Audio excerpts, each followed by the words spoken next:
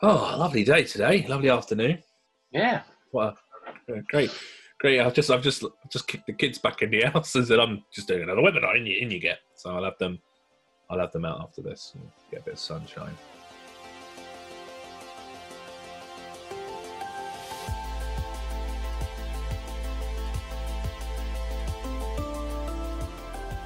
Okay, so everybody's coming in. Welcome everyone to the afternoon webinar. Now, the subject of this webinar is fire premature collapse. I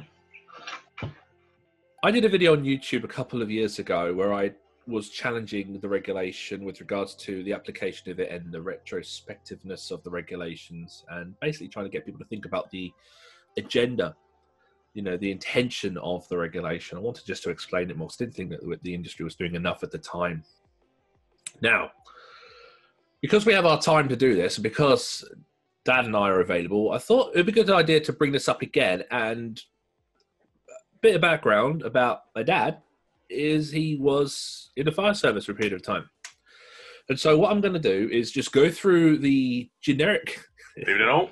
Hello. I'm going to go through the content of the video that I did. I'm not going to play. I'm just going to go through the slides again and bring up the case. And Pop's going to jump in if ever he feels it. And then I just want really his viewpoint on any of the little parts of this.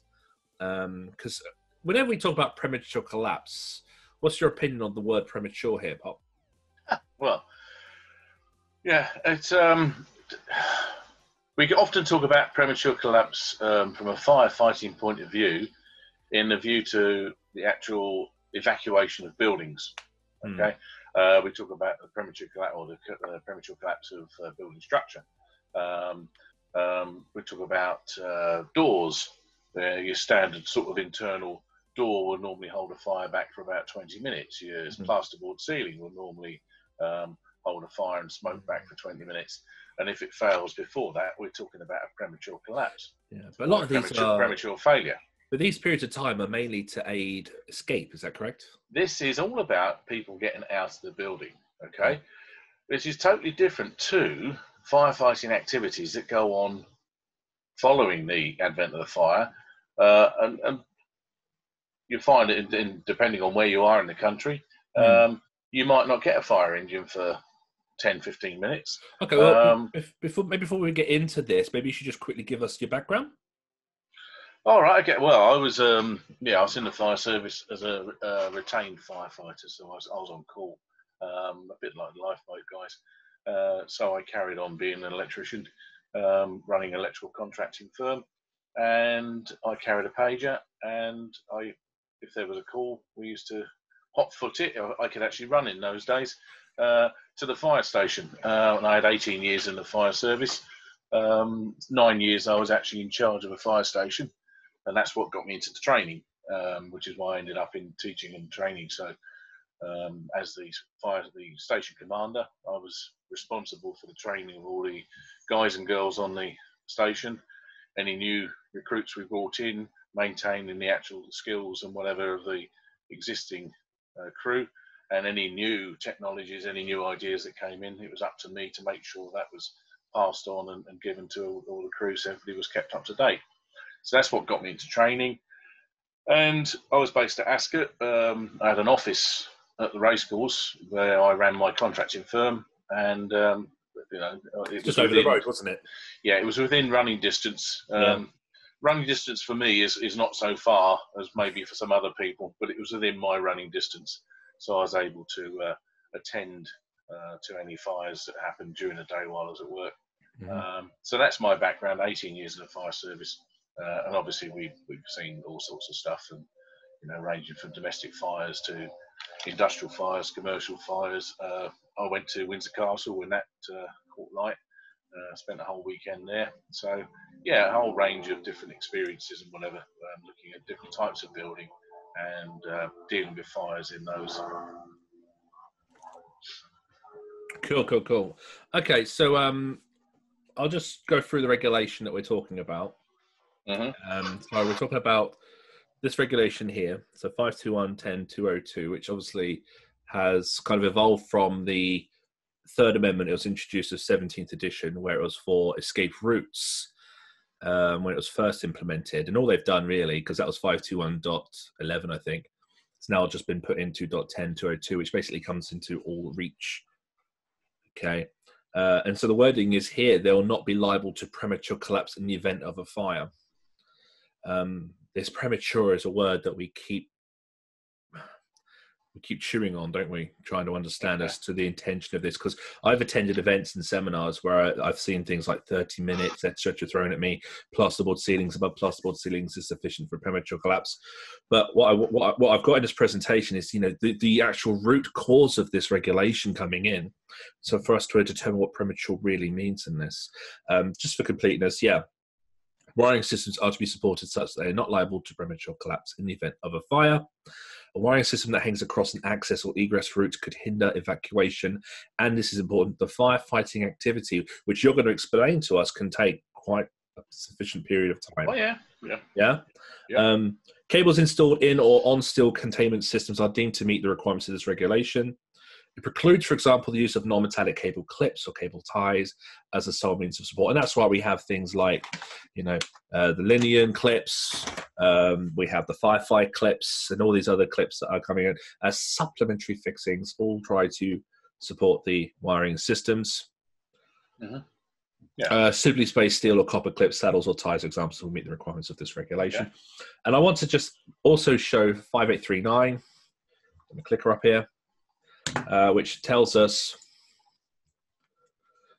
58391 clause 26.2f, methods of cable support should be non-combustible such that the circuit integrity is not reduced below that afforded by the cable used and should withstand similar temperature and duration to that of the cable. This is in the same section as it talks about escape, but it does say in the note here, note 11, experience has shown that collapse of cable supported by the plastic cable trunking can create serious hazards for firefighters who could become entangled in cables. Is there anything you wanted to add before I go through the 3 case studies?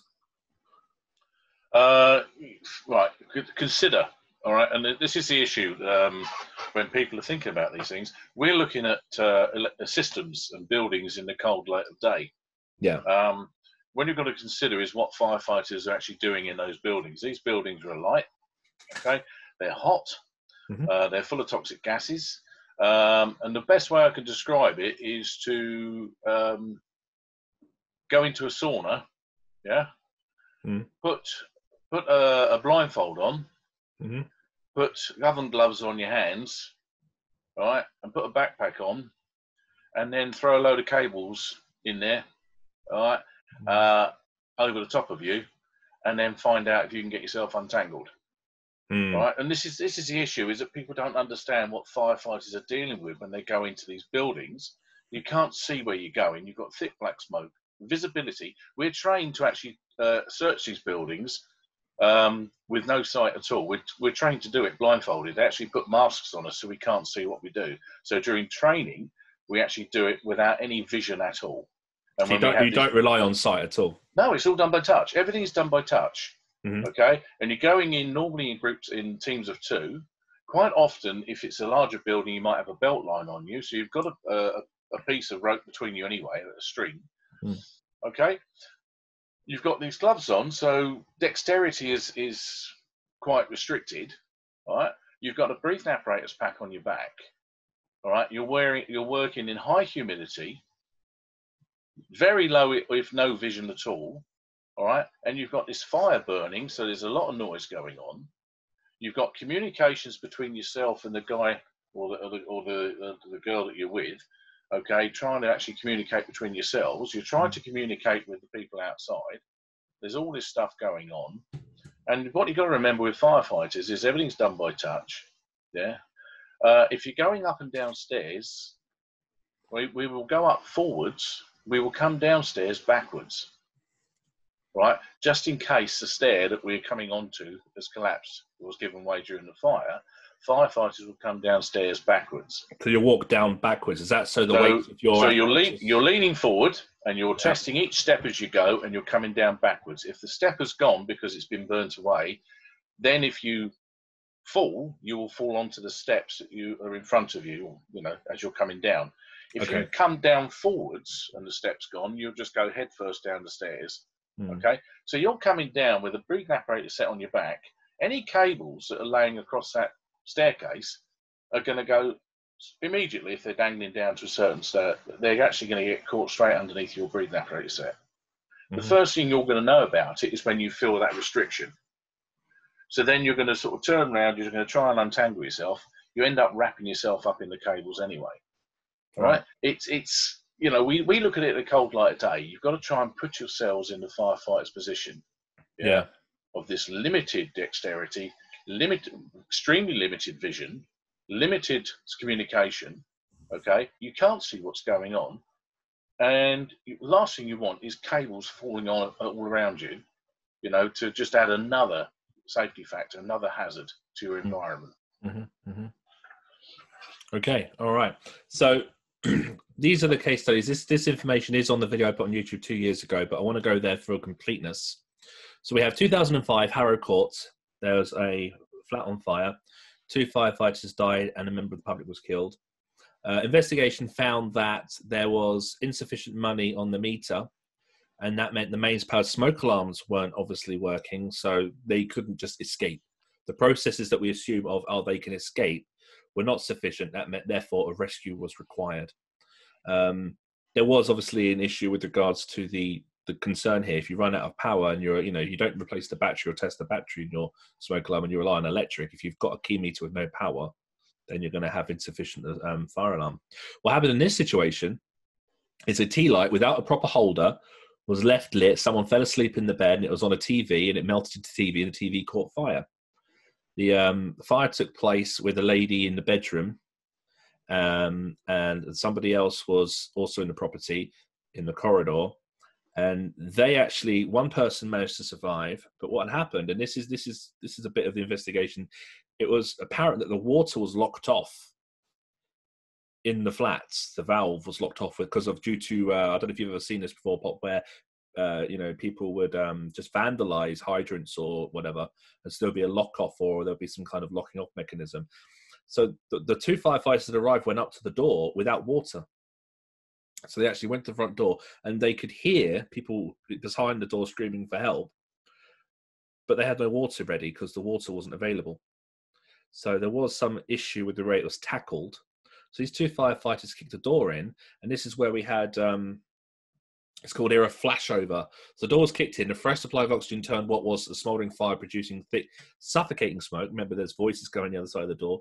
Gentleman was saved and treated by the third firefighter in the corridor, but 2 went in to try to rescue this other person in the bedroom. And this is from the BRE, the Building Research Establishment. The investigation researched after recreating a fire discovered a 180-degree to 800-degree flashover within 60 seconds of opening the door. So there's quite a range of temperatures there, Pop. I mean, we are really looking at, is this 800-degree potential, is that regular if we're going to introduce huge amounts of oxygen to a fire when tackling it? You're muted. Still? Yeah. Right. Yeah. No. Okay. Yeah. There's 2 things that we considered when I was in the fire brigade, and remember that I've been out the fire brigade now for 10 years or so. Thank goodness, they say, looking at me now. Yeah, when I was in the fire brigade, we talked about 2 particular situations. One was flashover. The other one was backdraft. Remember the film Backdraft? Movie, yeah. Where people go flying through the air. Flashover. What is flashover?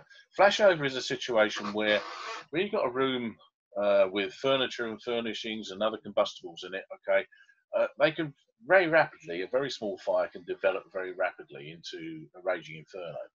As the fire builds up, the heat in the room will increase and increase and increase. And generally, I'm thinking about, where is it? About 600 degrees, between 500 and 600 degrees. Yeah, equipment and materials start to pyrolyze. By that, I mean they start giving off a vapor. Now, we generally think of, for things to catch fire, you've got to hold them in a flame. If we light a candle, we've got to hold the wick in the flame. And we generally tend to think, for something to catch fire, it's got to be in contact with that flame. But it doesn't actually need to be.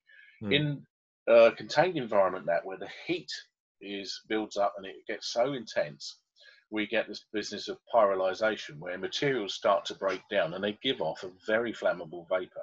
Well, it's a vapor then, yeah.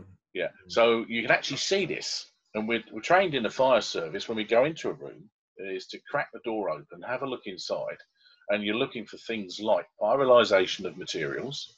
You're looking for things like what we call dancing angels going across the ceiling, these tongues of flame licking across the ceiling. All right. And what we used to be told to do was to just, you'd bear a team of two and you'd crack the door open, and then you would put a couple of pulses of water into the smoke layer, into the heat layer at the ceiling, to try to reduce that temperature.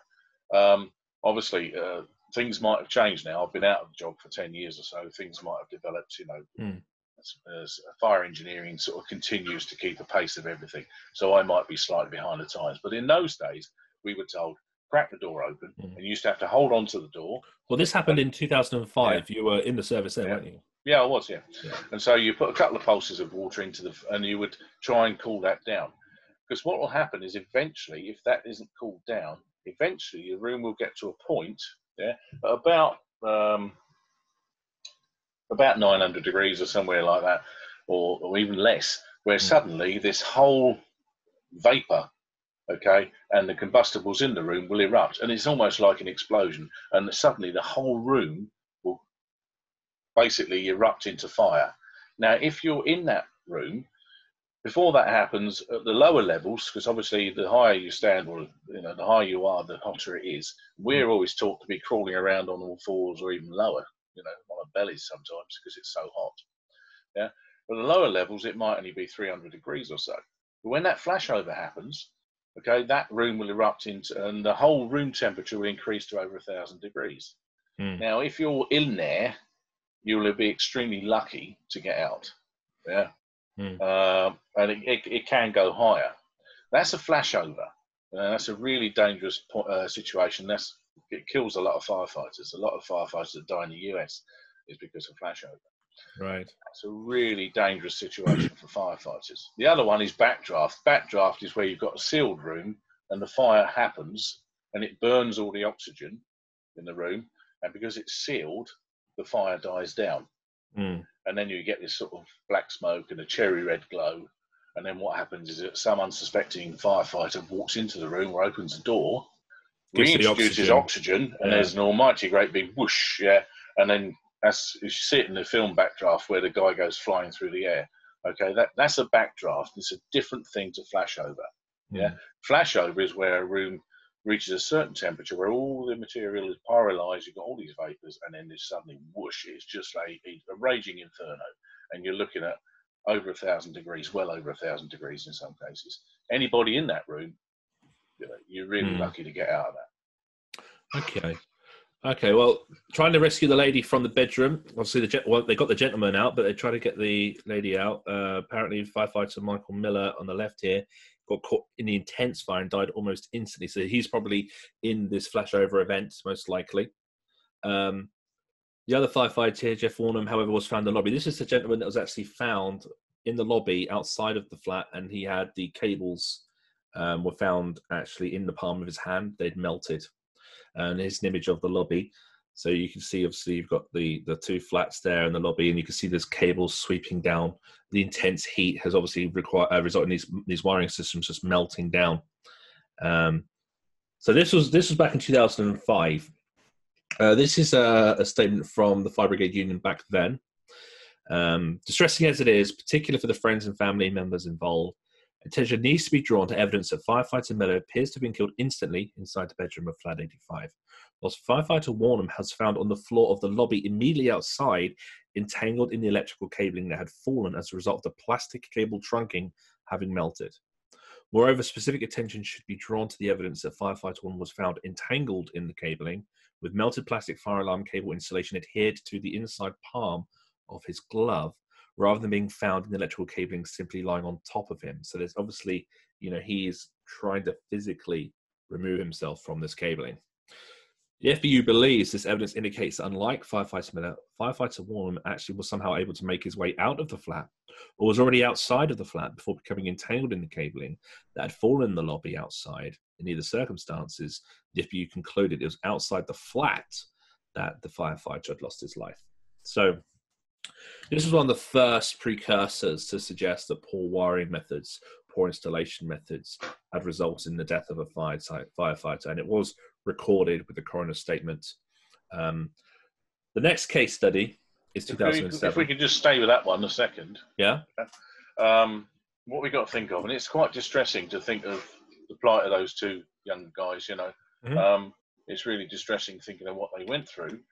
What we've got to consider is the fact that, you know, we talk about people being entangled in cables. Yes. When you've got a situation, firefighters are trained to look for things like flashover happening. Yeah. So they're trained to keep an eye on the fire behaviour, that they think we're looking for dancing angels, increase in temper, and this, that, and the other. If that happens, they've got a few seconds to get out. Yeah? Seconds. They've got a few seconds. They may have 5 or 6 seconds to get out. Mm-hmm. Yeah. Now that 5 or 6 seconds, if they're not entangled, if they've got nothing to restrict them getting out, they can get outside that room, shut that door. Yeah. The flashover will still happen, but it'll happen inside the room with the door shut. Mm. Yeah? They've literally got seconds. So any sort of interruption, any sort of delay in them getting out could put their lives at risk. And in this case, obviously it did. So, you know, people think, well, surely if you get tangled up, you know, it'll only take you a couple of minutes to get yourself untangled. You haven't got a couple of minutes. In these sort of situations, firefighters need to react. Fire is a dynamic business. It's a dynamic enemy, and it changes, and the behaviours change all the time. And firefighters are looking for this. Remember that firefighters are going in. It's their job. They're trained to do it. They're going in to save lives. Yeah. And most firefighters, if they know there's a life to be saved, will think, you know, they won't think twice. They'll just put on the BA, and they'll just go in and they'll do it. I suggested with these two who kicked the door with no water in. If they know there's a life to be saved. And I remember going years ago, we went out to a fire. I won't tell you the circumstances, but there was only a very minimal crew, shall we say, on the pump. All right. And it was a fire involving a house, and there was a woman and 3 kids. Okay. And we didn't actually have all the right gear and all the right setup at the time. We were actually supposed to be off the run, right? But we were sent anyway because of the location of the house. Yeah. And the whole point of sending us was if there was a life to be saved, we would have got there probably about 5-10 minutes before any other pump. Yeah. And it was a case of get there, and if you can save a life, save a life. And we turned up at this building, and it was flames and smoke coming out of everywhere. And we'd already made our minds up. If we could do a snatch rescue, we would, knowing that we wouldn't have time or the benefit of being able to get water and hoses and stuff. Luckily, when we turned up, the woman was in the garden with her 3 kids, crying her eyes out, but they were all out of the house. Then the whole scenario changes. You can then tackle the fire from outdoors. Yeah, but if there's a life to be saved, firefighters will go in. That's what they do. Yeah, and you know, we've got a responsibility to try to prevent these hazards. You know, to help these people. It just beggars belief that, you know, anybody would be happy to leave a wiring system which they know could collapse. Yeah, in a situation where firefighters may end up going in to try and save a life. Yeah. Interesting you say if there's a life to save, because the Atherstone on Stour one, where the roof collapsed, the 4 firefighters that perished, they entered into an already evacuated building. So was this a case of eliminating? When was this? 2007. Yeah. Things have changed over the years, but towards the end of my firefighting career, shall we say, things were changing. We used to go into buildings. It used to be a case of preserve life, protect property, and sort of look after animals and stuff like that, and the environment. Okay, that became more of a case of preserve life and render humanitarian services, I think was the wording. Okay, and environmental services. Protecting property became less. Probably things like this are the reason for that now. Yeah, it was a case of when you turned up, we used to have to do a risk assessment. We used to do a dynamic risk assessment because we didn't have time to write it down. Which all adds on to your response time, doesn't it? As soon as you had the chance, you would grab hold of a gopher and say, right, write my risk assessment down. But if there was no life to be saved, the ruling became, towards the end of my career, reconsider before you send firefighters into an empty building. But this was like 2000 and 2009, 2010, yeah, and these guys, it's 2007. Say, yeah. 2007, So yeah. yeah, so practices have changed. But this is why it's so important that factories work with their fire marshals to have the numbers, so that by the time the fire brigade arrives, there's already a head count and everyone's accounted for to assist you in that dynamic assessment. Surely. Yeah, but depending on what's going on, I mean, in this case, the factory, I believe, the fire could be almost out, you know, and you get to a situation where you might be sent in to damp down. There might be gas cylinders that need to be cooled down and moved because they're in our danger.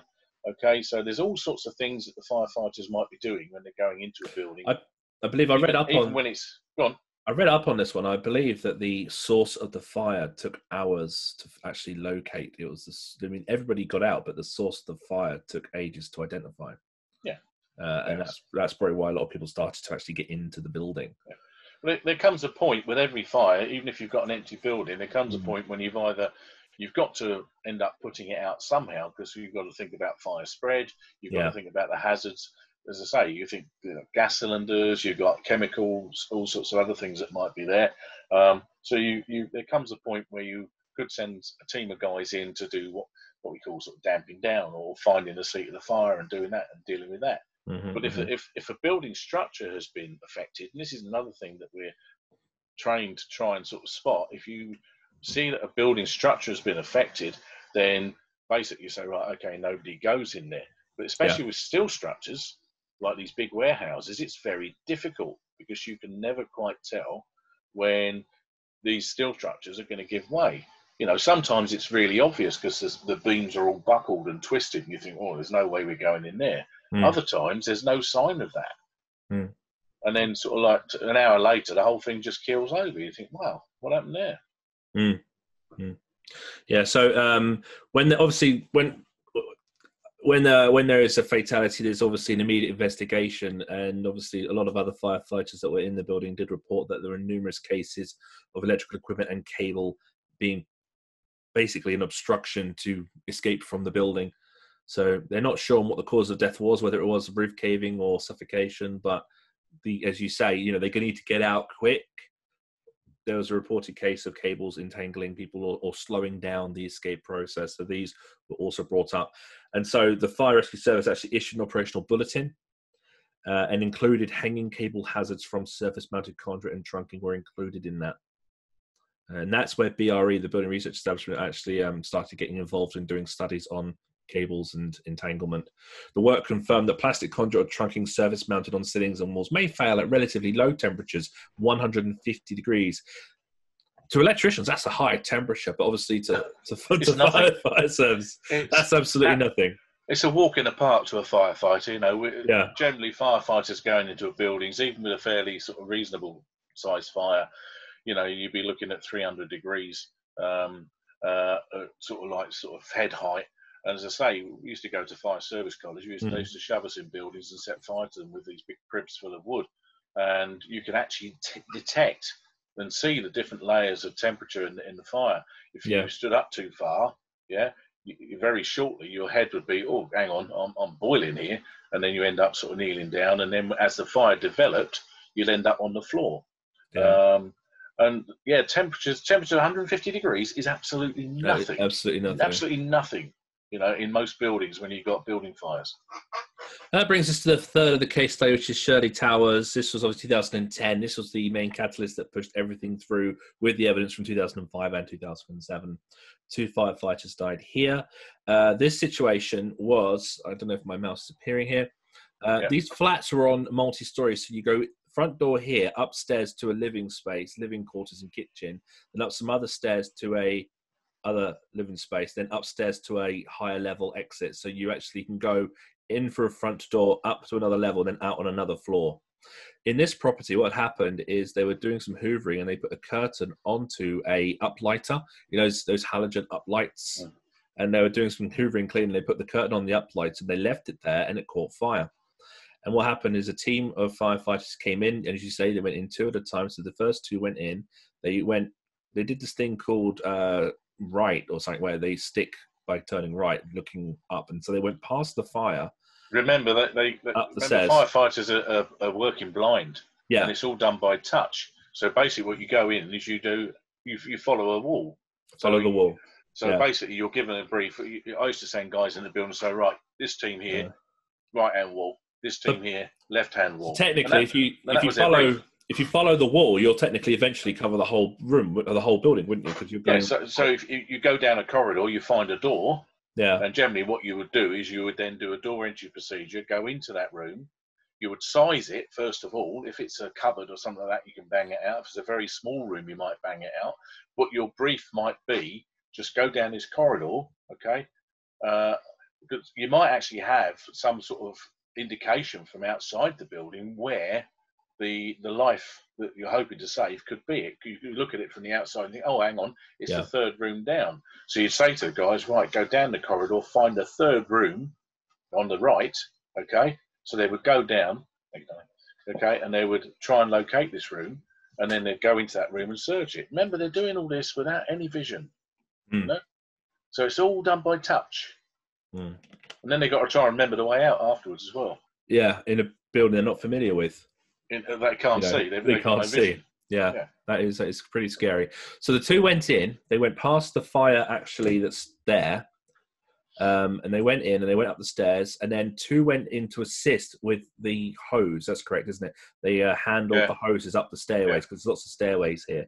And what happened is they kind of met at a point. Then the two that went in first carried on, and then they opened a door, and that again introduced oxygen, which made this fire down here roar and climb. Now, the two that went in first, those two guys made it out of this doorway onto a higher level.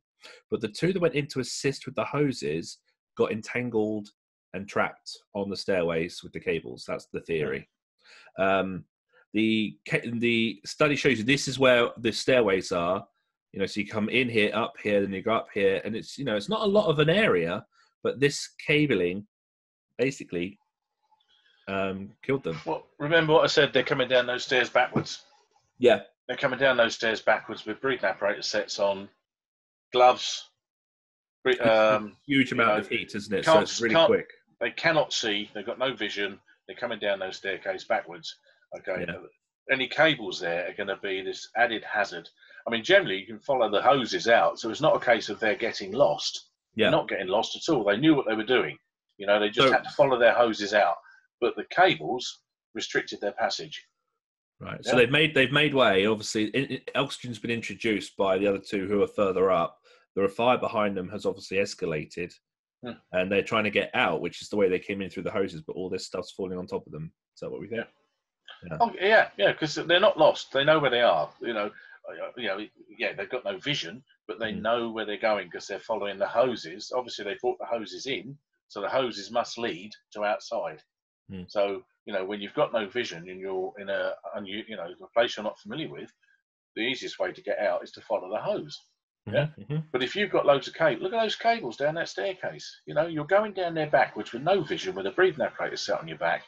You know, you're going to get tangled up. You're going to get all sorts of problems there.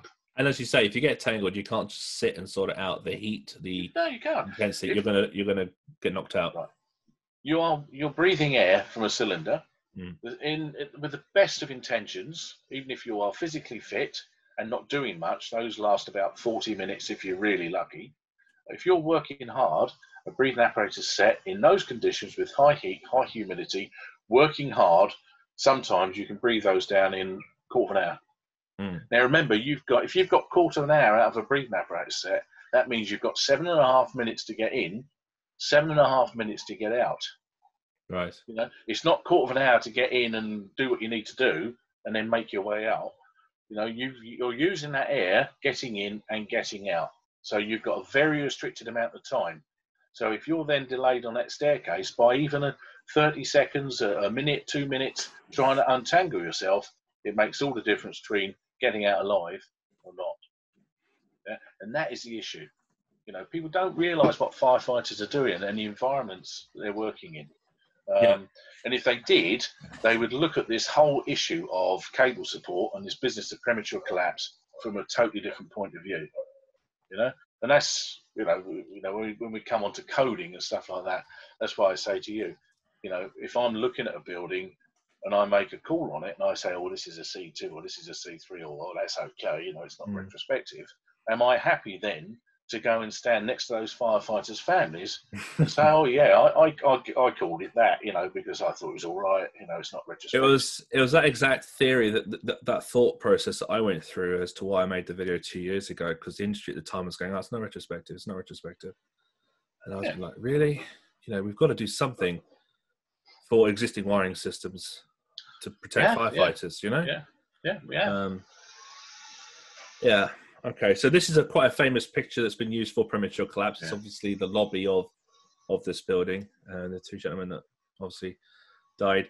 Okay, so all of this created this thing called a Rule 43 letter. So on provisions of Rule 43 of the coroner's rules, a coroner who believes actions should be taken to prevent the recurrence of fatalities. So they're seeing a trend, they're seeing a problem. Yeah. They can announce the inquest that is reporting the matter in writing to the personal authority that may have power to make such action and may report the matter accordingly. So, you know, this could go towards a letter that would then, in the case of building regulations. So in Harricourt and Shirley Towers, the coroners issued recommendations through a Rule 43 letter concerning social housing providers about support of fire alarms as a minimum to 5839 Part 1. And in Shirley Towers, further recommendations included a mention of the building regulations to be amended. That pushed through, obviously, into BS 7671 at the time, the introduction of the regulation. Yeah, but, you know, it's in BS 7671, but, you know, we've read it and you've looked at it and, you know, premature collapse. I mean, that's a wishy-washy statement to make.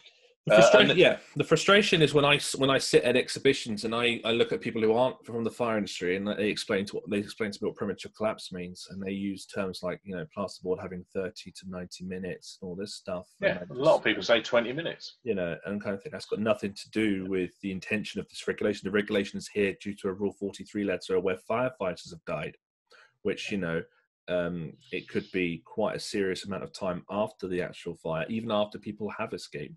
So it is. I've got the IT guide. Concepts 4. And it does say in there, purpose of regulations prevent wiring system supports failing under fire conditions, cables dropping or hanging across access or egress routes, which may have the potential to hinder evacuation and firefighting activities. Okay, so firefighting activities. If we break firefighting activities down. Firefighting activities, first of all, save lives. So enter, search and save. Put the fire out. Okay. And then you've got damping down and making safe and preventing fire spread to other buildings. Okay. Okay. So firefighting activities encompasses all of that. Firefighters are going to be in those buildings in some cases for hours. Yeah. We need to make sure that the wiring systems are not collapsing. Not 20 minutes, not 30 minutes. We need to make sure they're not collapsing. So if I had a room and I've got a plasterboard ceiling, or even maybe a suspended ceiling with a grid, could that collapse? Is there any issue with that for a firefighter? Is that a fairly easy object? Suspended ceilings will fall down fairly quickly. Yeah. You know, so for a firefighter, is that not a problem because it's quite robust and easy to maneuver around, or what? No, are they not great problems? There's been a few mentions already from some of the guys on the chat. Data cabling, communication cabling. That's cabling. I'm on about the grid ceiling bit itself, the structure of the ceiling. Well, quite often they'll actually have been collapsed before the firefighters get in there. Yeah, if you're going into a building where you know there's a suspended, you can actually fairly quickly see there's a suspended ceiling. If you know the suspended ceiling's there, in some cases, a firefighter will actually pull it down, knowing that it's going to collapse anyway. So they'll pull that down. They'll actually pull it, so it's less of a hazard. Yeah. So it's you know, it's much less hazard to actually pull something down and have it, you know, fall down or come down by a deliberate action than for it to actually fall on top of your head. So would you say for us to think that a suspended ceiling or even a plasterboard ceiling would be sufficient support to protect against premature collapse? Would you say that's a bit naive? A suspended ceiling, your standard suspended ceiling with the tiles in it and stuff like that, it's not going to stand a chance in a decent fire. It's going to come down. Okay. Right. So from a firefighting point of view, we would expect to see those on the floor, either, you know, at the early stages of fire or later on into the fire. They're going to end up on the floor. They're not going to stay where they are. Okay, so at least the majority of the ceiling is going to end up on the floor, and any cables that are up in that ceiling are going to end up coming down with it. Yeah. Okay. Right. Now the actual structure of the ceiling, the tiles and the bits of aluminium and stuff like that, okay, they'll fall on the floor and you can trample over those, right? But it's the cabling that you get tangled up in. You know, it's this big mesh of spaghetti that you get tangled up in with your feet and your breathing apparatus set, and it's hanging in midair, and that is the real issue. It's cabling. Okay. Okay. Well, that's so. I think towards the end of this, we're going to talk about our opinions. I've got the Codebreaker book as well, and we'll talk about how we handle this on the ICRs, what our opinions are.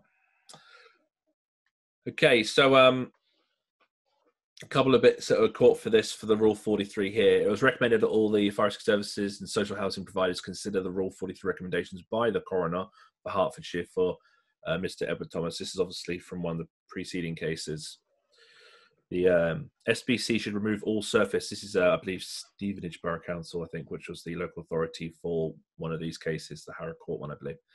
Should remove all the surface-mounted plastic trunking conduit used to protect and support the fire alarm and automatic fire detection system in common areas of all their premises and replace them with a method of support which is a minimum conforms to 5839 Part 1. Now, here's a problem I have with this. We think about fire efficiency for fire alarm cables, but it's all about allowing the system to stay in operation for the event of an escape. Yep. Or the alarm to stay in operation while people get out. Yeah. And that's understandable. Yeah, the system has to maintain integrity for everyone to escape. But we can't just point this out for 5839 Part 1. We need to say, as these guys have picked up in chat, you know, there's security alarm, there's data cable, there's mains power cable. It's any cable if we're considering the risk of premature collapse that may then result in firefighters not being able to get out of a firefighting activity. Yeah. So, you know, the integrity of a fire alarm is irrelevant. It's integrity of the support infrastructure for all cabling. Fire alarm systems, emergency lighting systems, yeah, it's all about evacuation. It's about getting people out of the building. That needs to happen in the first few minutes of a fire. Okay. Once they've done their job, then they are obsolete pretty much. In some of the sort of clever fire alarm systems, you might have a situation where a fire alarm system can actually show you the growth of a fire and the spread of a fire from a control panel point of view. But from a firefighting point of view, yeah, it's pretty much useless information. You're just going to get in there and you're going to sort of put the fire out. So the actual systems themselves just need to maintain operation long enough for people to evacuate. Then they become part of the problem. Yeah. Because if they're not supported properly, they can actually do more harm than good, along with all the data cabling and the communication cables and all the electrical cables and everything else. So again, we've got to look at the support of the cabling. Yeah. Yes, it's got to do its job in the first place, but it only needs to be able to maintain sort of operation for a short matter of time. After that, okay, it then becomes an issue. It then becomes a pain in the backside. Yeah, yeah. Okay, so a bit more information. It's recommended building regulations are amended to ensure that all cables, not just fire alarm cables, are supported by fire-resistant cable supports. This could be achieved by an amendment to BS 7671. Social housing providers should also be encouraged to consider the retrofitting of sprinklers in all existing high-rise buildings in excess of 30 metres in height, particularly those identified by fire rescue services having complex designs that make firefighting more hazardous and or difficult. Especially in social housing, it is something that is always evolving. They don't even like communal fire alarms going up for social housing these days due to false alarms. You know, we have this stay put policy as well now, which has obviously had a huge discussion point, which we could go down the avenue of. Always been an issue. Remember that in the fire service, most fire engines will cover carry a 13.5 metre ladder. That's about 50 foot. That goes up to about four floors. Okay. Yeah. Beyond that, you're looking for an aerial lift platform, an ALP. That will go up to 10 floors. If you live higher than that, learn how to fly. Shame. And this is the problem, is that once we get over 10 floors, we haven't got anything in the fire brigade that will actually get you out of there. So this business of staying put, you know, again, it's one of those, and I've seen various videos and various sort of bits of research into this, and it's one of these emotive issues. In some cases, it might have saved lives. In other cases, it might have cost lives. But it's not the perfect answer, and it needs looking into. Yeah, and the problem is, I mean, as we saw We with can't blame the fire brigade no, for oh, that. You know, they're doing their best. You know, with yeah. the information and the research and everything that they're given at the time. Remember that all these Again, things develop over years. Again, you've got things like building control and all these officers that will say staying put is best. The building is constructed to specific standards, so the fire brigade should just stay, let them all stay put. And obviously, you see what happened with Grenfell, where clearly there were some issues with the, on paper it works, but in reality it didn't. And obviously, then you end up with the firefighters being blamed or given some level of accountability for what's happened. It's absolutely disgusting. The thing is, a building design is exactly that. It's a design. To design. Yeah. So the first thing is, has it actually been installed to that design? Mm. And quite often we find buildings that aren't actually done to design. They've been altered. Secondly, has the installation practice, has it been completed properly and efficiently all the way through? And quite often with buildings, towards the end, they cut corners because they want to get the buildings up and in use. Yeah. Thirdly, has it been regularly inspected and checked? Okay. Fourth, has there been any construction works or any other works that have taken place within that building, that have been ordered by the owner or the occupiers or whatever?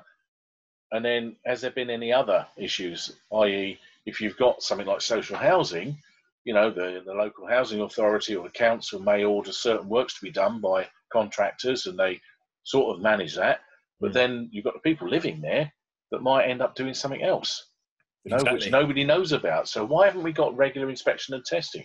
And we've been on about inspection and testing of social housing, rented accommodation for donkey's years, and how many more people have we got to kill before it actually becomes a reality? And this is one of the big issues. When I was at Fire Service College in Moulton and Marsh many years ago, as a young junior officer, the one lecture I always remember was given by a guy from Manchester. He was a station officer in Manchester, and he showed us all the major bits of legislation in fire safety that have come out over the last 50 years. And then he put up on the board all the major fires that have caused losses of life over the same period of time. And what you tend to do is you kill a lot of people, and then you learn from it and you bring in changes. Then you kill a load more people and you learn from that and you bring in changes. Some of the older guys might remember the Bradford City football ground. 56 people died there. After that, about 4 years after, the Fire Safety at Sports Ground Act came in. Okay, we had the King's Cross Underground, 21 people died there. After that, we had this business of bringing in low smoke, zero halogen cables in public places. So, we learn the hard way. And this is the problem, is that we don't take the right action until it really, really, really smacks us in the face. Now, we've got the opportunity now. We've had a number of guys die, a number of firefighters die from this. Can we not learn from this? How many more have got to die before we start changing our practices?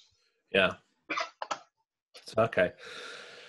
All right. So just kind of get the back end of this. This is information from the BRE, Building Research Establishment, and this is actually taken from an article which I'll show at the end, which is freely available for you to download. This was the testing carried out on fire and premature collapse and the conditions. So they recreated a corridor and a room, and they put up some cables, and you can see there's an illustration here of 5 cable erection methods. So you got to the very right hand side a typical twin and earth, PVC twin and earth clip. We then have, what do you think? This is obviously a metal clip, plastic coated, maybe for pyro or something. It doesn't detail what they are, unfortunately. If any guys in the chat know what this thing is, let me know, because I'm not sure. This is obviously a saddle conduit and another clip. So these are obviously metal, and this is mostly plastic.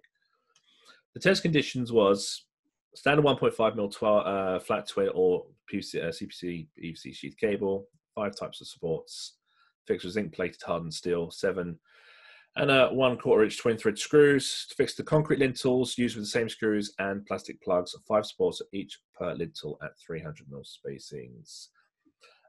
David says that's for the internal clip-in trunking, D-line clips. Okay, thanks guys, that's great. So the experiment's carried out. We had one with 0.7 megawatts wood crib. What's a wood crib, Pop? Muted. Yeah, wood crib is basically what they used to do was they'd have a crib and they would load it up with wood, usually pallets, old pallets. And they would just stock it up with a certain amount of wood, and obviously the more combustible material you put in there, the more energy, fire energy you'd get in the actual building. So it's like a contained way to replicate a material fire. It's a contained, controlled way of creating a fire. Yeah. Okay. Obviously, when you're doing training in the fire service college and various other places, most fire services have a firehouse where they do the training now. They've got one down at Whitley Wood in Reading. And you get fires in there. They set fire to. Obviously, you're chucking guys into a building which is on fire, so you need to have that managed, and there's a lot of health and safety goes into it. Having these cribs in a controlled place, in a controlled location, with a certain amount of wood loading into them, is a way of managing those fires for training and research situations. Okay. So the first experiment is 0.7 megawatts. These are energy levels, obviously, of the intensity here. And experiment 2 is 1.3.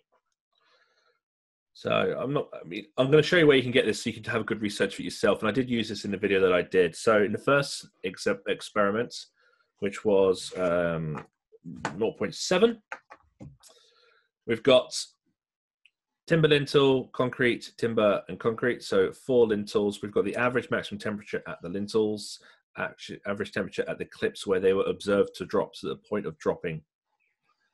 And then the supports themselves. So support 1, 2, 3, 4, and 5, which I'm going to assume means 1, 2, 3, 4, 5, because 5 is the twin and earth clip.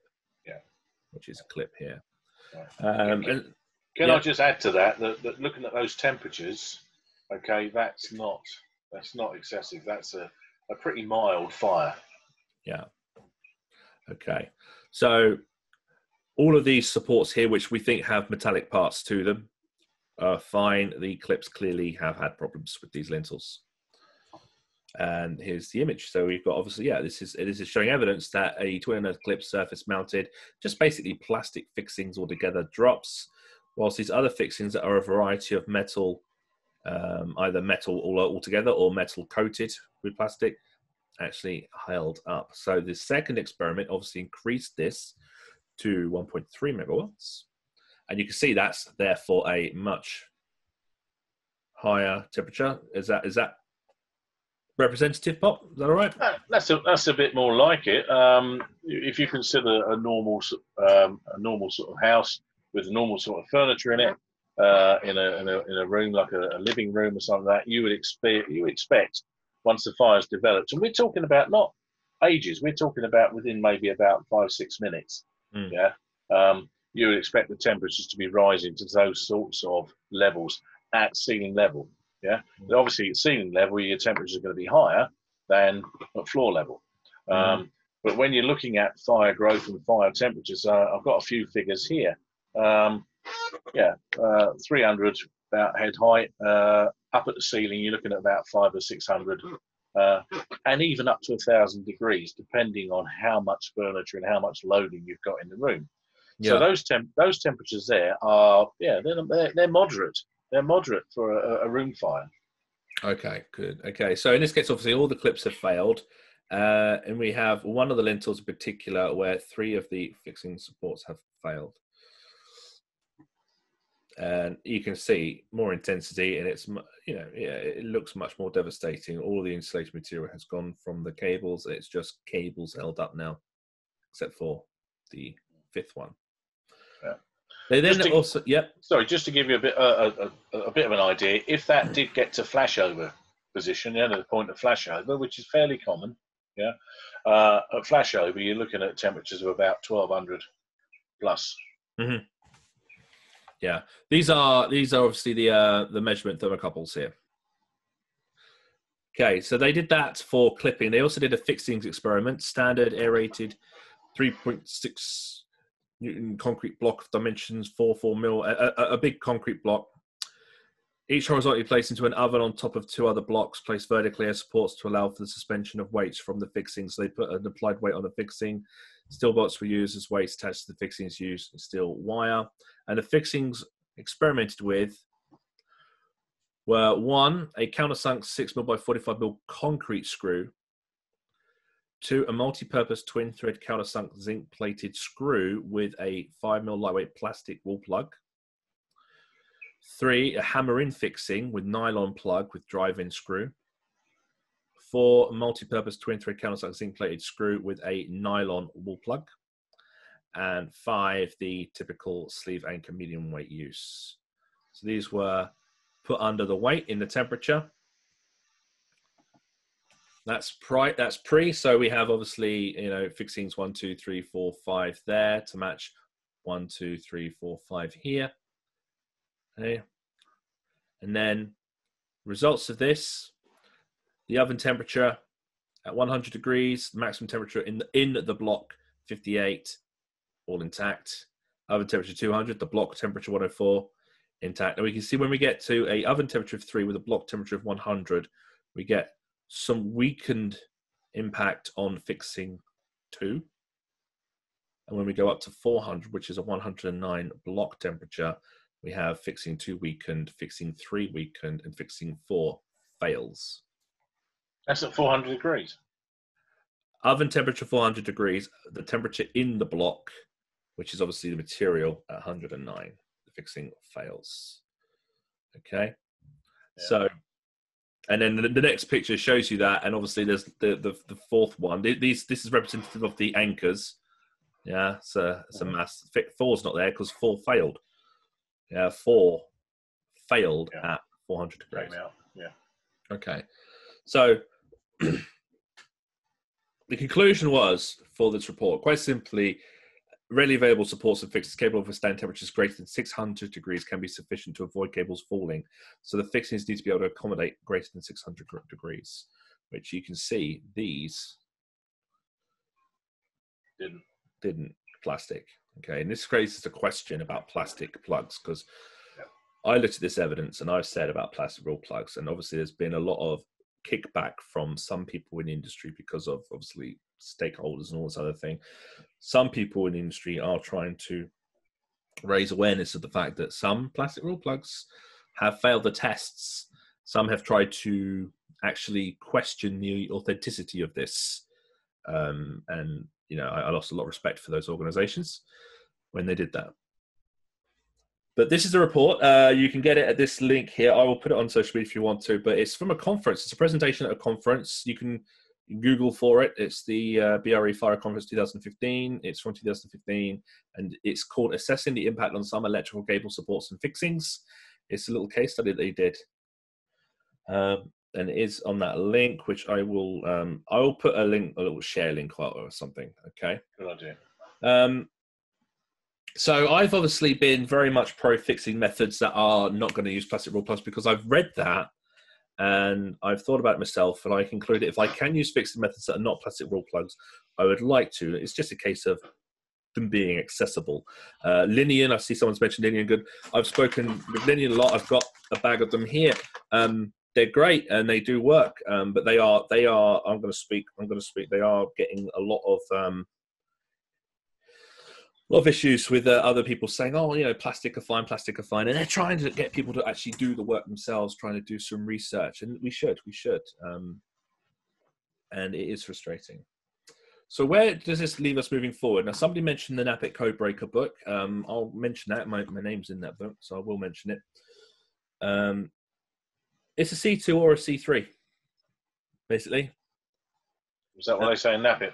Yeah, and that's basically, if this is the wording, okay? If the trunking conduit is installed without a means to support for premature collapse in the event of a fire, C2. But then it's written again, but unlikely to cause an entanglement hazard, C3. So that's the query. The query is, for example, if I've got a cable that's up and the cable will drop, but it's not in a route of walking, the question is, how do we determine if it can create an entanglement hazard? That's the query. So they're saying, yes, it's C2, but it's also C3. It depends on if there is a risk of an entanglement. What's your opinion? Well, this is always the question, isn't it? Is that when you're looking at this, the short answer would be C2, because Potentially dangerous. it's potentially dangerous. Yeah. So my short answer to this would be, yeah, I'm going to see to it. However, there's a lot of howevers to this, isn't there? One of the big issues is, and I've had lots of questions about this. Okay, you put it to a C2, and now you've basically said, okay, this electrical installation is unsatisfactory. So what are they going to do about it? Well, if it's some locations, it's very easy to retrospectively go in and put a few of the, like the Linian clips, which are really good. There's a drill a hole, pop them in. They work and they're good. And you haven't got to replace every fixing. No, this is it. Is the fact that you only need to fix one every now and then. I think there was a comment earlier on. One of the guys said, every fourth clip. And if you consider, okay, if we can hold those cables up, you don't need to do it every. Look at the spacing in the on-site guide. You don't need to look at that. But every now and then, you need to have that metal support in there just to stop the cables from falling down. Yeah. So if it is easy to do that, then retrospectively, why don't we see to it and get those things in? All right. The issue then comes with, what about if we can't get into it? What if we can see it across the ceiling, but we can't actually access it without taking the ceiling down? And this is one of the issues we have with the coding. The current coding we've got only gives us the two options. We can either see to it and say this is unsatisfactory, we've got to do something, or we can see through it, which is, as we know, for most places, they'll ignore it. And this is where I don't like the way it is right now, because we've always said, BS 7671, when there are updates to regulations, they're not retrospective, which means installations that we installed a year ago are not suddenly unsafe because we've got a new device that says we should now use this. This regulation, however, has been introduced due to not technology development, not due to change. It's due to an issue that has been in place. The past 10, 20 years, we've got self-sticky 25/16 trucks going up in cheap contracts, no good workmanship, poor installations. This has to be given some retrospective consideration. Yeah, we know it's killing people. Yeah, the problem is we don't want to start saying installations that we said were satisfactory 5 years ago are now unsatisfactory, and suddenly the observations we're now making were there 5 years ago. But unfortunately, they are. And now we've got this problem. And it really does. And also, it really does result in the inspector needs to speak with the person who is in charge of fire risk management at the client site. If you're going to a factory or something like that, whoever's in charge of fire risk assessment, fire risk, they've got that duty to make sure that if there is a fire, everybody's out, everyone's accounted for, and the fire authority, the firefighters that then come, are also protected. And that means making sure that they are given the right information. And we need to let them know if an installation can prematurely collapse on them and stop the firefighters coming out. We need to try to retrospectively find a way to stop that risk. We can't right now start installing them properly from now and say to a firefighter, oh, well, if you go that way, stick to the left because the cables won't drop on the left, but over the other side they may. We can't do that. We've got to start retrospectively going back and making some modifications. We must support clients with some kind of gradual improvement, I think. Yeah. And as you say, there are questions. What do you think about spacing? I mean, is it like, do you think every fourth fixing? Is it as simple as that? I mean, if the ceiling's, fundamentally, depends on the height of the ceiling, doesn't it? Yeah. As the code breaker book says, if there's no risk of entanglement, then let's say a cable goes through the wall up high and then goes through the wall up high. And if you've got rid of all the fixings, the cable's just going to sag. It isn't going to come across the walkway. It's going to come nowhere near head height. There's no doorway or something. It's not going to cross anything. Then there's probably no problem because the masonry of the building is holding that cable up. But if it's then going to drop lower than that head height, where a firefighter would walk in that, if it's in a, because you said, I go into a room, I go through a door. We've been told doorways. I go through a door. I see another doorway. So do I think a firefighter could go into a room and go, door, I'll walk straight? So if there's a cable dangling down over there, they're not going to walk that way. But you've told me if there's nothing to see, the firefighter's going to stick to the wall. They have to stick to the wall because they've got nothing else to guide them. So if I'm in a room and I see there's a door and a door, the cable's not going to entangle, but those cables there could. But he's not going to go that way because he can see there's no doorway there. There's nowhere to search and rescue over there. He's not going to see that. He or she. They're going to feel their way around that room. So they will potentially go ways that we don't think they're going to go because we think they're going to go the way we see, but they don't see that. And this is the education. This is the education we need as inspectors to help us understand the risk factor here for firefighters. Yeah. You know, and I'm not seeing the industry providing it. I've said this to people before when I was in the fire service giving fire safety talks. You know, when you consider what firefighters have to work in, you know, people, it's very difficult to put yourself in that situation. So I said to people, well, when you go home, go in through your front door, shut your eyes, and then find your way up into your bedroom, with your eyes shut. Right? Yeah. And even when you are very familiar with the building because you live there and you've lived there for donkey's years, it is very difficult to do that. Space, loses all meaning. You think something's only like a couple of feet away. When you've got your eyes shut and you're feeling for it, it feels like yards and yards and yards. So you lose that whole sort of aspect of distance. Okay? Go into a building and shut your eyes and find your way in and out of it. Right? This is what the firefighters are working in. Now, we are, as electricians, we are blinkered. We are given this document. Are we going to see through it? Are we going to see to it? Well, actually, the document is not fit for purpose for this particular situation. What we've got to do is take our blinkers off, go back to electricity at work regulations, go back to health and safety at work, If we see something which is potentially dangerous or potentially hazardous, we have a duty of care, to take action. If we ignore it and somebody gets hurt because of that, then we are just as much at fault. As electricians going into a building, we've seen cables up in ceiling spaces and other areas unsupported. Should that building develop a fire, should firefighters have to work in that area, that will cause a hazard and a danger to them. We are aware of that. We have a duty of care because under the Health and Safety at Work Act, we've seen something which is dangerous or potentially dangerous. We have a duty of care to take action. But it doesn't fit the remit we've given. Is it a C2? Is it a C3? And this is where a risk assessment, a report to the building owner to say, look, from an electrical point of view, this is what we've found, but you have a situation here with these cables. I've done a separate risk assessment for that. These are the areas where the cables are a danger. We can't get to those to get those supports in there.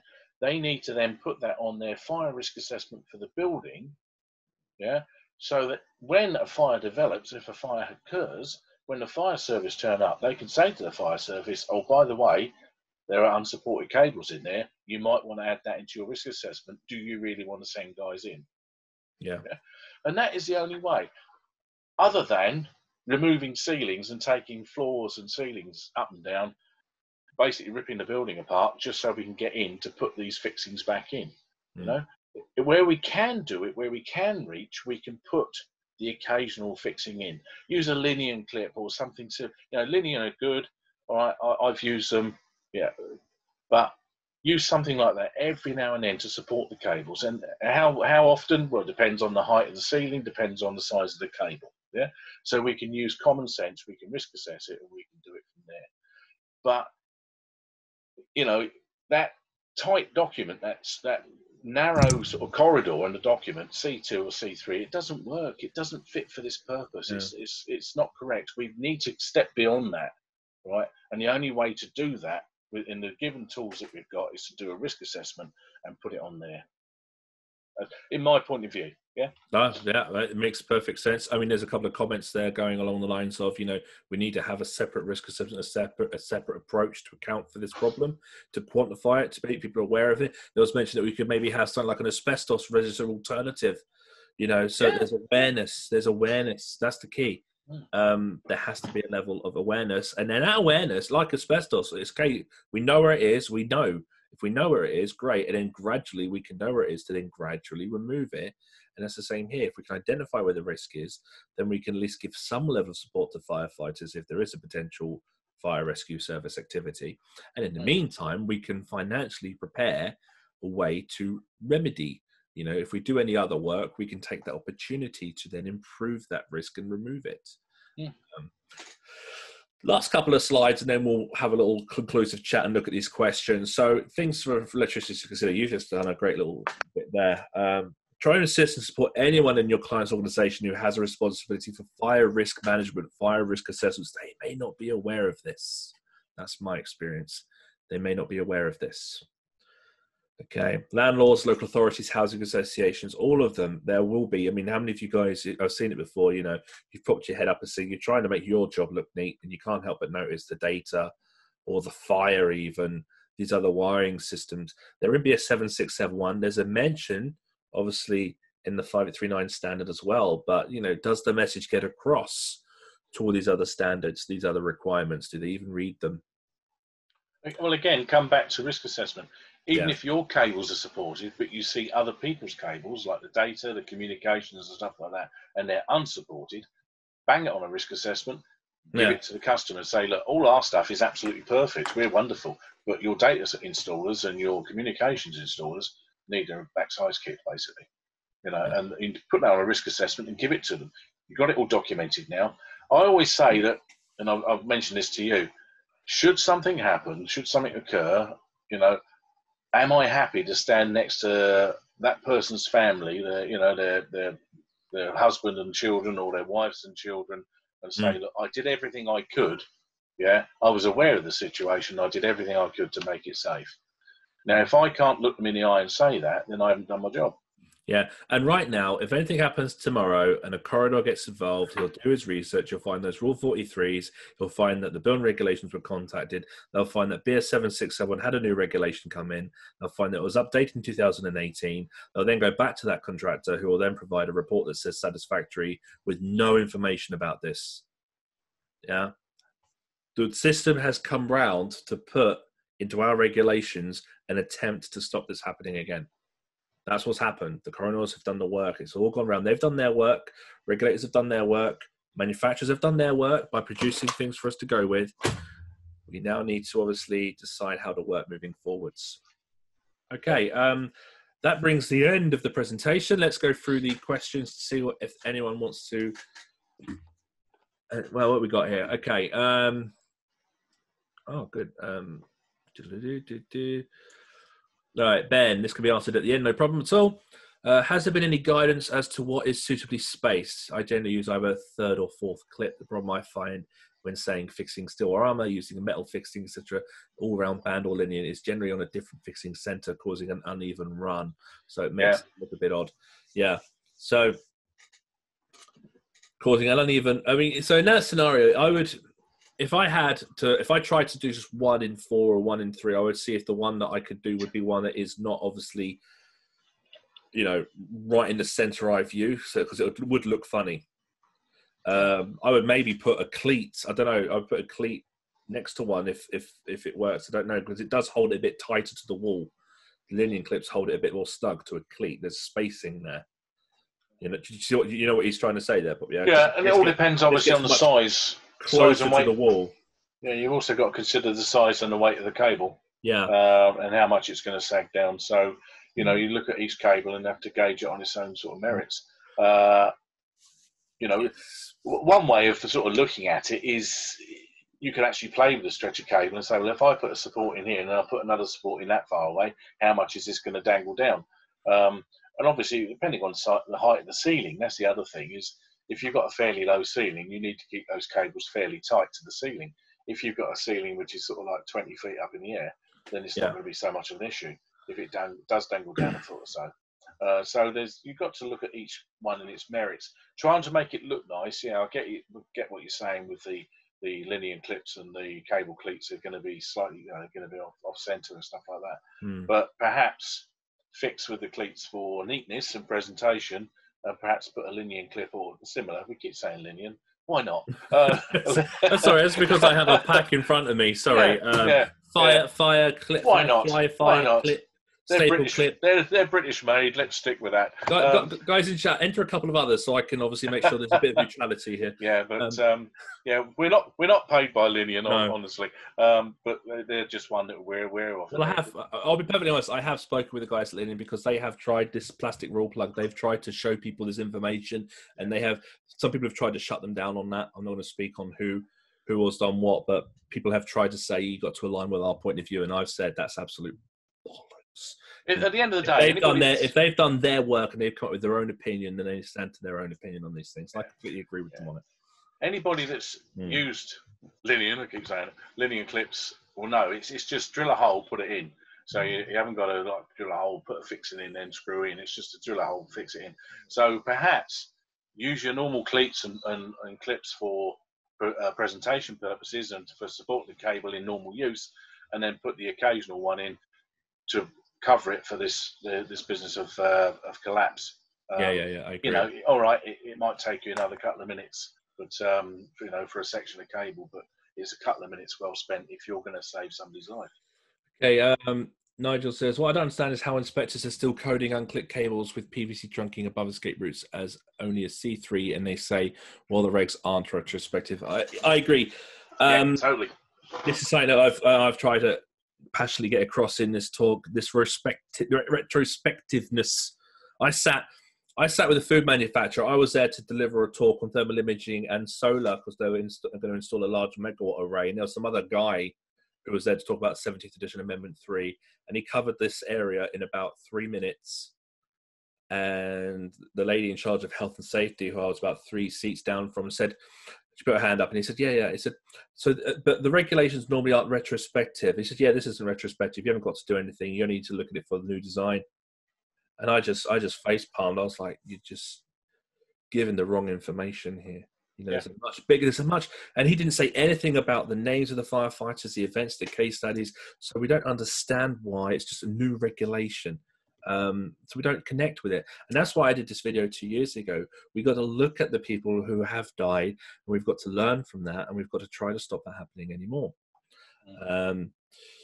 As I say, I've already mentioned, don't just look at the electrical wiring regs. Look at health and safety. Look at electricity at work regulations.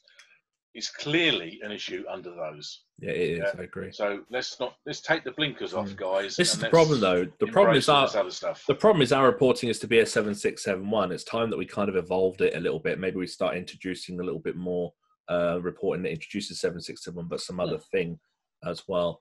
Raphael says, yeah, the regs need to be made retrospective to bring the appealing systems we find up to date. As we know, they won't bother as it will cost money. This kind of this is always the excuse, isn't it? And this will affect the words that are spoken to us by our industry bodies, because other people have invested interests in things not being changed, in not changing the direction that we're going in, and that does mute advice and it does mute competence.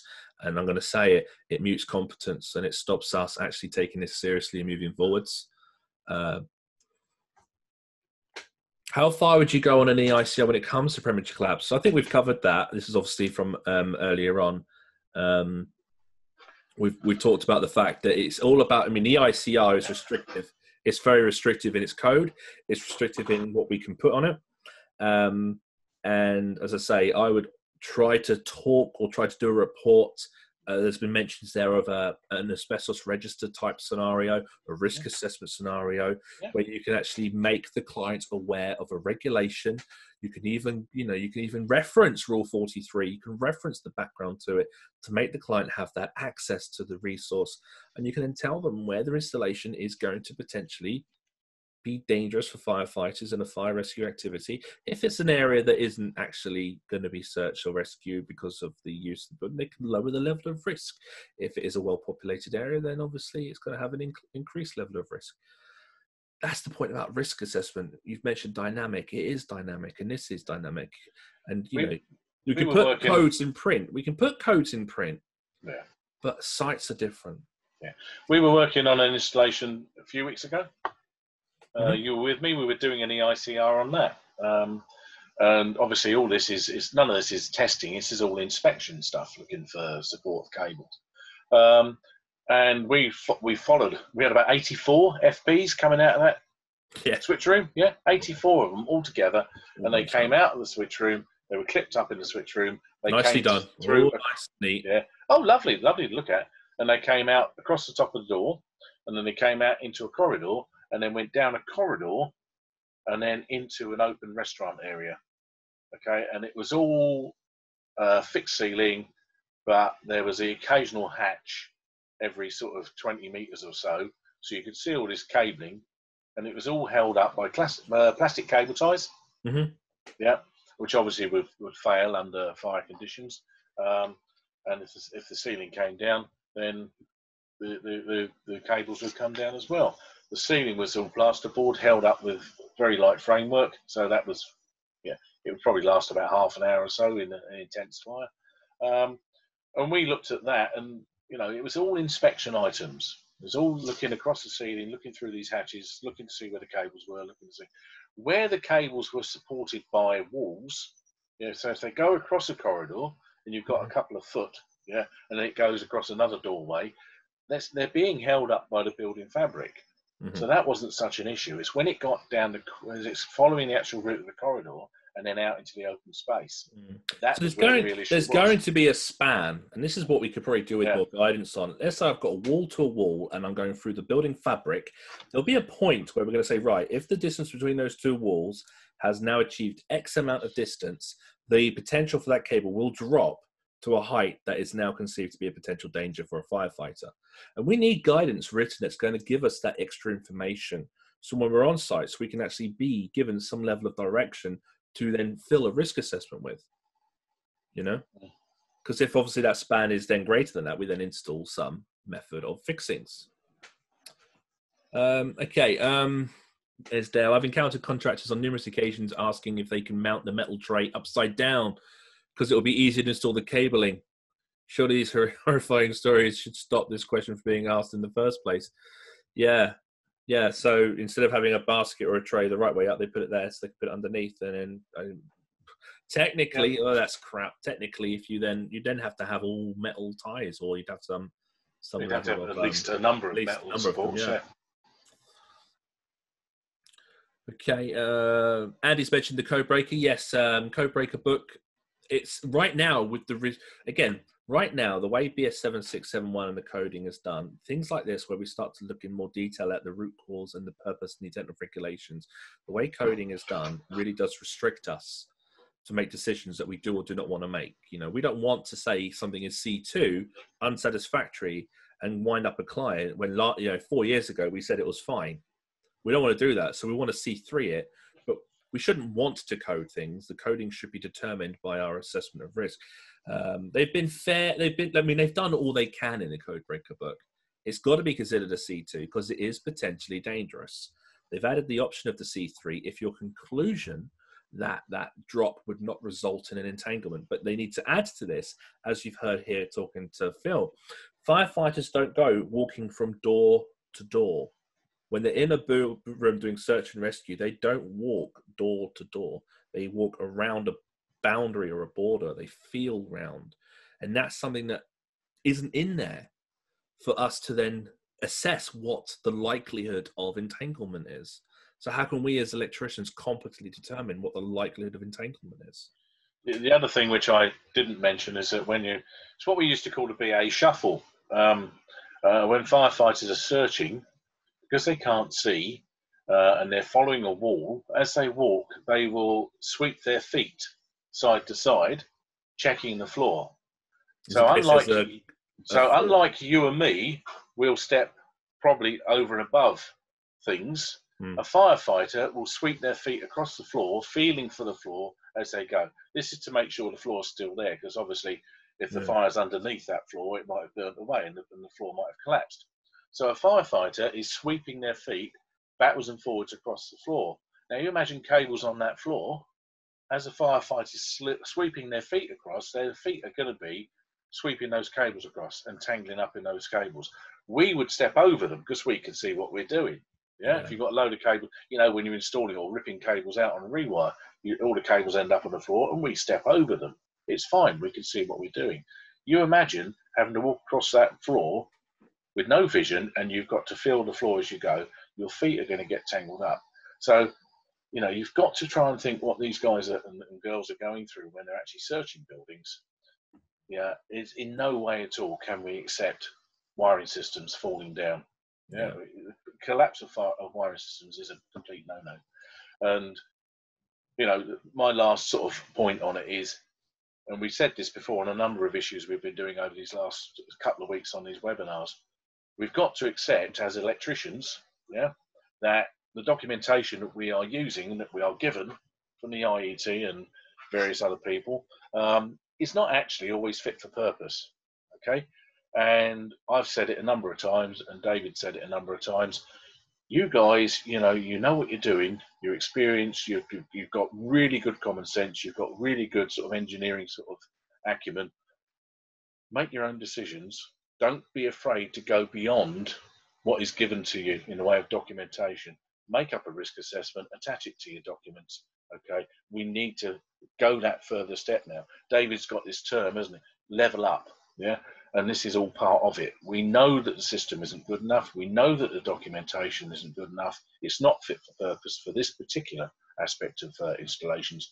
We need to level up. We need to step beyond that. Have the confidence in your own ability, guys, because you know what you're doing. You're good. You know, there's some cracking electricians out there. Believe in yourself. Do these risk assessments. Attach them to your documents. There's lots of good chat, and there's lots of people helping each other out the chat, which is really good. C2, C3.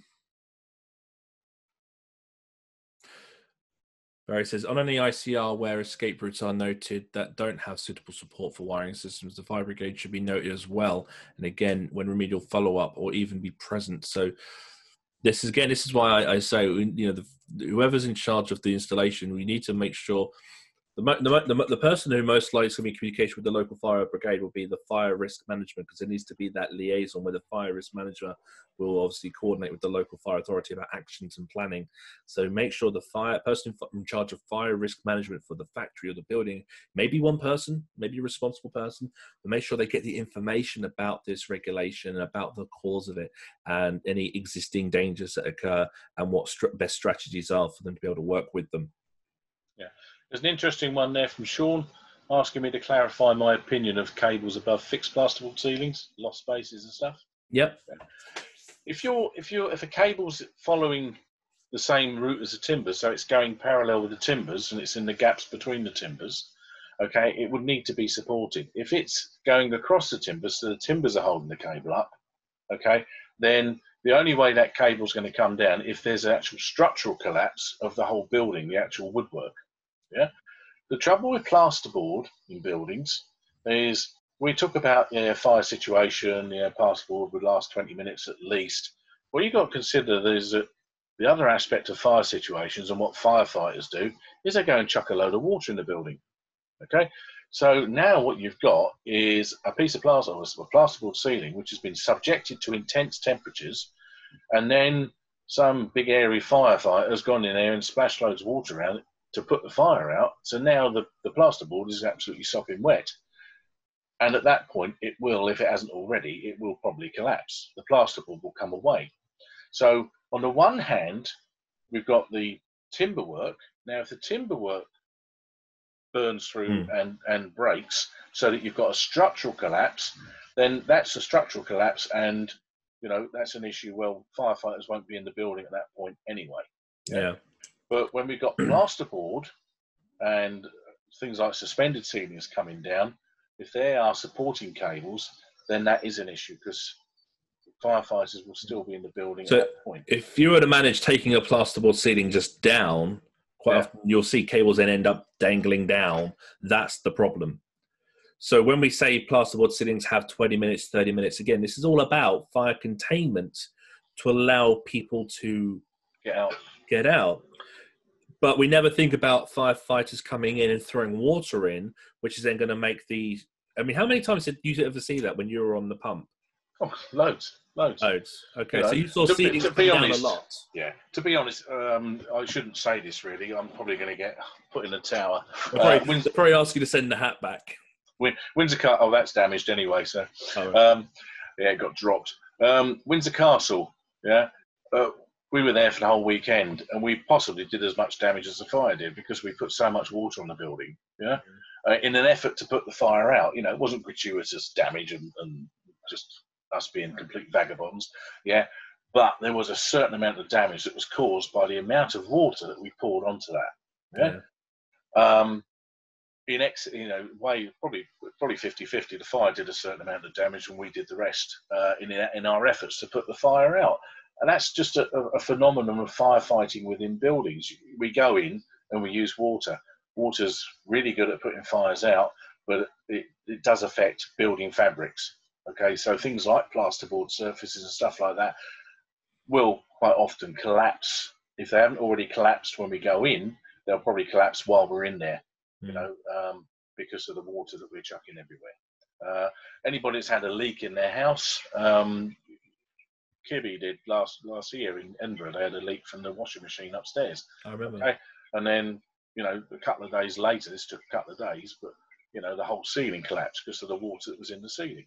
So, yeah, we've got the same situation. So it's not just the fire, it's also the firefighting activity that goes on, which has helped to bring plasterboard down. Yeah. If your cables are going at 90 degrees to the timbers, so they're being supported by the timbers. On top of or through joists. Yeah. If they're going at 90 degrees, they're being supported by the joists. Okay. Yeah. We're not so worried about joist collapse, because once the joist collapse, well, the firefighters won't be in there. Once the building starts to fall down, the firefighters won't be in there. Yeah. What we're worried about is that stage of collapse where the plasterboard and the soft parts of the building start to collapse and the cables come down with it. Okay, so if your cables are parallel to the joists in the gullies between and not supported, then they are likely to then create a hazard when the plasterboard fails. So it's fair to say that saying plasterboard saying cables above a plasterboard are not precluded from this regulation because the plasterboard is just as much likely to come down in many of the circumstances. Yeah. Where the cables are wide above. Yeah. As it says in the guidance note, firefighting activities. Okay, great. Thank you. Right, guys, there's so many cables now. D-line, Erico Caddy Fire Clip, the walk cable staples. There's links. Do check them out. David says Voltron have published a table with cable clip distances. Oh, I'll have a little look for that.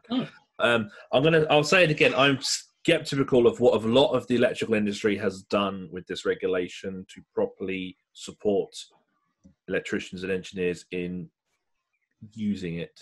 I'm very frustrated with that. And I can moan about all of them individually with examples of where they've been absolutely stupid. But I'm not going to. I'm going to just take this information. I'm going to give it to you guys. Thankfully, with we're taking benefit of the opportunity we have. Pops come on and offered us the firefighting perspective, which I think is very valuable. I think we've not really had an opportunity to hear about really how firefighters go around, how they fight and tackle buildings, how they're trained. So, Pop, thank you for helping me out with this one. No worries. I really felt we had to take an opportunity to discuss this regulation. Right, guys, look, if you have any other questions or queries, you know how to contact me. Most of you have figured out how to contact Phil Watts, Ask at College. We're all here to try to support each other, trying to level up, trying to get a better understanding from the regulations, and hopefully come out of this horrible situation sharp, active, and ready to go. Are there any? Let me see if I've got any questions here. Okay, Andrew Staines, is it likely that cable will sag when it gets hot as well? It will do, because the conductor will expand, so they will sag, even if they are effectively supported. But again, it's one of those things: is how much is it going to sag? It all depends on the weight and size of the conductor and the heat that's been involved. So there's no easy answer to this one. We don't mind it sagging a little bit. It depends on the height of the ceiling as well. So yes, cables will sag, just to the expansion and of the cable under sort of hot conditions. Awesome. So obviously we need to build that in the fact that I mean, the images from the BRE study showed they sagging. did actually show that, yeah. It showed sagging, didn't it? They didn't like add extra length; it was sagging. Yeah. He also says, "Are fiber wall plugs available and suitable?" Oh, good old fibre wall plugs. They didn't test those, did they? No. I might have some in the garage. Yeah, not sure the answer to that. I mean, I don't know if we can find them. Maybe. Okay. Great, guys. Thanks for taking part. Thank you for your questions. Thank you for your engagement. Our next webinar is Friday, where we're carrying on the observations and recommendations. And we're going to try to get through some more of those slides, talk about coding. That's Friday morning at 11. That's right. That's our next one. Thank you for your time, gentlemen, ladies. Message us if you need anything else. Cheers, guys. Bye-bye. Thank you very much. Take care.